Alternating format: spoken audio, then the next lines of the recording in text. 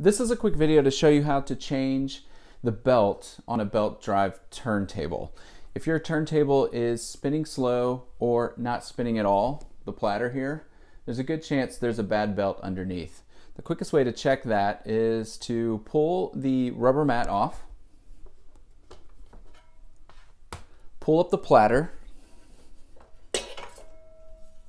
Once you pull up the platter, there's usually the old belt that's lying right there.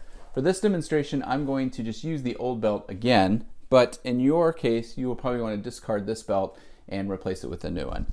So the way to do that is take the belt, the new belt, and simply wrap it around the base of the platter like so. So it's going to be sitting flush with the platter here.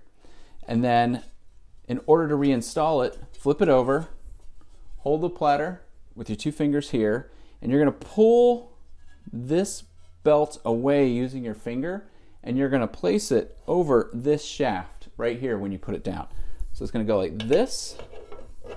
Then this finger right here is going to place it over the shaft, and you can now spin the turntable, grab your mat, put it back on there, plug it up, and start listening to records again.